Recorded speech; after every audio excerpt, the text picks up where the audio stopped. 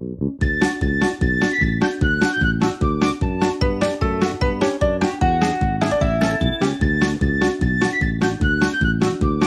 there, puppies. Turgonite here, and welcome to the second episode of Refurbished logo history. In the previous episode, we talked about Umizoomi Doremi, an anime that I wouldn't, and still won't, shut up about.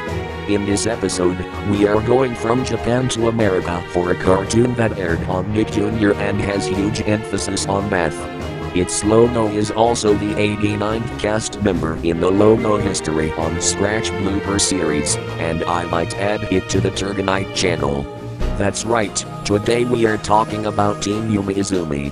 Team Umizoomi is an American live-action/computer animated musical children's television series with an emphasis on mathematical concepts, such as counting, sequences, shapes, patterns, measurements, and equalities.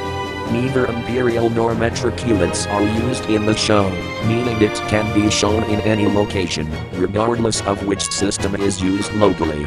In the United States, Team Umizoomi debuted on Nickelodeon on January 25, 2010.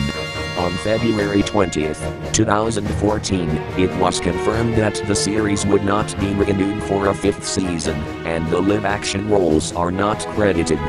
However, reruns continue to air on the Nick Jr. channel and blog. A video game based on the series was released for the Nintendo DS on November 1, 2011. While there are two logos to talk about, I want to let you know that a pilot was produced in 2006, where the show was under the name The Umizoomis, but the pilot is lost, and so is the logo. When the show was greenlit, it was renamed under its current name as Team Umizoomi, and this logo was created. It didn't stay for very long, as it was a 2008 prototype logo. We have the sign word team, and under it, there's the orange word Umizoomi, and both words are on a tan background. This logo is rather boring, but it was a stepping stone to the final design of the logo that was used in the show, and speaking of it, here it is. It was used from 2008 to 2009, while the show was still in production, and from 2010 to 2015, which was how long the show lasted.